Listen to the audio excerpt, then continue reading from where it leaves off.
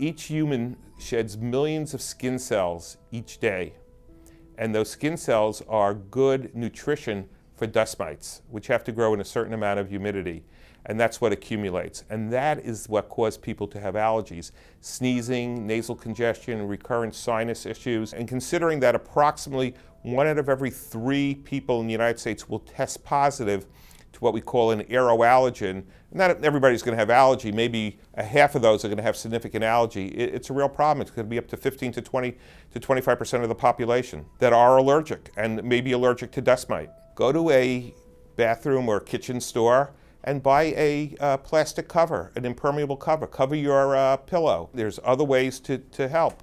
Keep the humidity level less than 50% in your house. Remove unnecessary areas where dust mite can accumulate, such as carpeting.